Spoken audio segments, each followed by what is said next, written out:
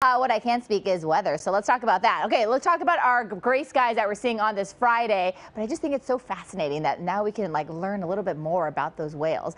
Very intrigued. All right, but let's talk about our weather because it's quiet, 62 right now. And if you're going to take mom out either today or tomorrow, but I'm going to say today, our lunch hour is going to be nice and mild. We're looking at mostly sunny skies, and then dinner might be just a little bit more cool. So, try and grab some sort of layer if you're heading outside. Maybe sit indoors. Mom probably will like that a little better. All right, this is what we're watching out for. So we're starting off a little bit gray, and then we have these isolated showers possible over the mountains, just over the higher peaks for San Bernardino and Riverside County. And that's because we have a low pressure system getting a little closer to us, and that's why temperatures today will be slightly cooler in some spots. But then once we head toward the weekend, that system is moving away, so our marine layer will get a little bit more shallow, and we're looking at that warming trend gradually picking up as we head into this upcoming weekend. So the Futurecast shows that by the lunch hour,